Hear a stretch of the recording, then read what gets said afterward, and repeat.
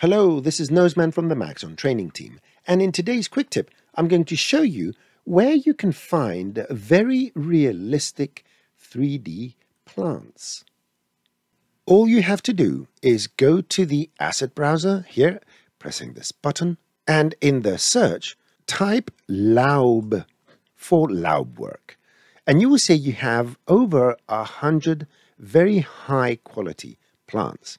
Now let's go and double click on this Chinese hibiscus plant. Once it downloads, it will be added to your scene. And while this doesn't look extremely promising, what you can do is select the plant, go to the Object tab, and you will see, amongst other things, the editor mode. And if you set this to render geometry, you will see the plant in its full glory, with extreme detail and amazing textures. Most plants have different variants, so you can choose the age, young, middle-aged, or fully grown, different seasons, wet season, dry season, it depends on the plant, and of course some information about how many points and polygons the model has. But just like that, now you can populate your scenes with extremely high quality plants.